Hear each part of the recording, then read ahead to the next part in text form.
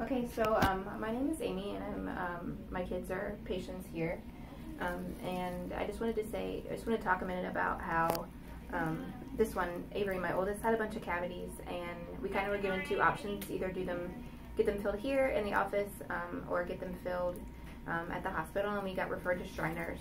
We chose the hospital, and I wouldn't change it for the world because it was a one-day experience. The nursing staff was great. Everything was explained to us by the dentist ahead of time, and everything worked out the way it was supposed to. We knew exactly what to expect. Then it was over in one day. We didn't have to keep traumatizing her by bringing her back. That's what we felt like it was going to be, and we wanted to have a clean slate, so that way when we were coming back, we were only coming back for cleanings at that point.